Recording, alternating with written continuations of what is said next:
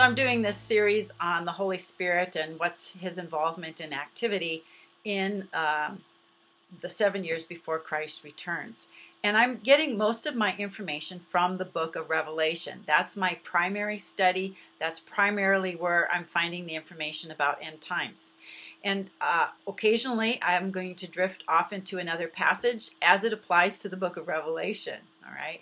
And one of the things that people have thought is that the person who restrains the Antichrist is the Holy Spirit in the believer. And so then the next corollary to that is that the Antichrist person can't be revealed until the church is gone, because the church has been restraining his appearing just by virtue of being here and the Holy Spirit dwelling in us. I'm going to say I don't think that's the case. I used to think that, and I don't think that anymore because I've read Revelation and I read what it says there. Okay, but first let's take a look at 2 Thessalonians chapter 2 and verse 3. And Paul says, "Let no one deceive you in any way, for that day will not come unless the rebellion or falling away comes first, and the man of lawlessness is revealed, the son of perdition, who opposes and exalts himself against every so-called God or object of worship, so that he takes his seat in the temple of God, proclaiming himself to be God." Okay, and so just by this passage alone, we know that the temple is going to have to be rebuilt in order for this person to appear there. "Do you not remember that when I was still with you, I told you this? And you know what is restraining him now, so that he may be revealed in his time." So there is a restraint that's put on the lawless one, or we call him the Antichrist. Okay, Revelation doesn't call him the Antichrist. He has a lot of names like the beast from the sea, or the beast from the bottomless pit, or the seventh king. There's all kinds of names for him, but the Antichrist isn't one of them in Revelation. But I'll call him the Antichrist right now because that's what most people know him as. The Antichrist cannot be revealed because right now he's being restrained. Well, what is he being restrained by? And this is where people have thought he's being restrained by the Holy Spirit within the church that's present in the world today. Well, okay, if you read Revelation, you'll understand who the Antichrist is. Okay, he's actually a composite of two beings. Revelation 17 tells us that there's going to be a seventh king who's going to have a head wound, and there's going to be an eighth king.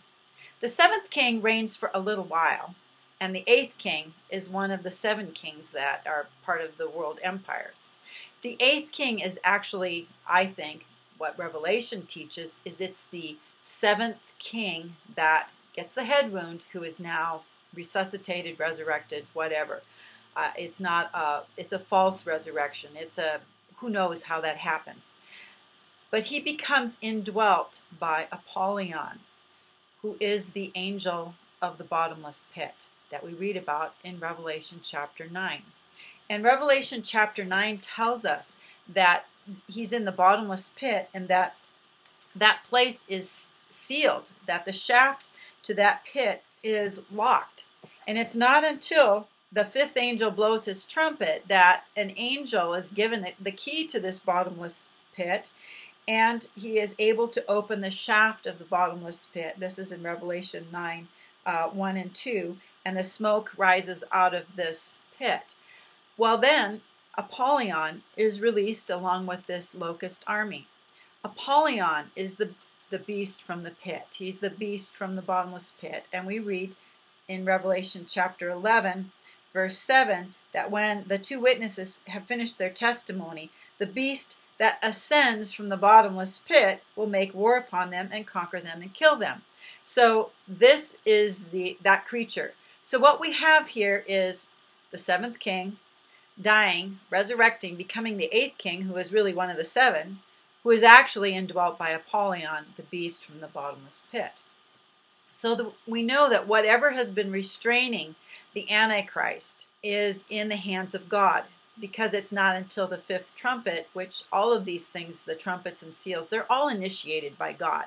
They're not, they don't come from out of nowhere. He's the one who allows or permits these things to happen. And at the fifth trumpet, that's when this being is released, so he can indwell the seventh king, make him into the eighth king, the beast from the sea, who is the Antichrist. All right, so what's restraining the Antichrist? It's God. It's kind of that simple. It's not the church. It's not the Holy Spirit in the church. It requires God's permission for this place to be unlocked and for Apollyon to come out. So I think that's is who or what is restraining the Antichrist, and it's not the church. So there you have it. So I'll see you on another video. Till then, you have a very blessed day.